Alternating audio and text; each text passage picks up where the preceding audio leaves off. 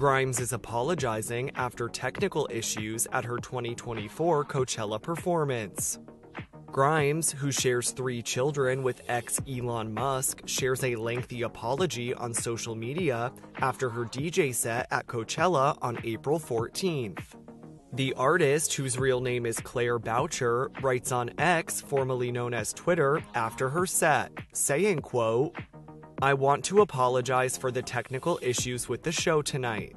I want it to come back really strong, and usually, I always handle every aspect of my show myself.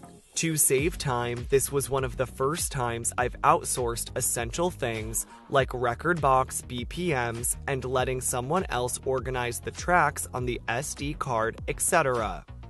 And the singer, who was seen yelling several times throughout her set in videos shared to social media, adds that the malfunction provided a learning experience for her.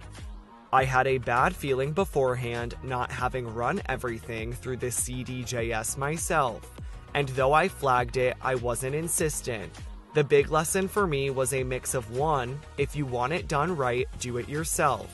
2, be a even if people feel bad. 3, probably pretend it's fine and engage with the crowd rather than spend a whole show slumped over the desk trying to fix software when you're meant to be entertaining."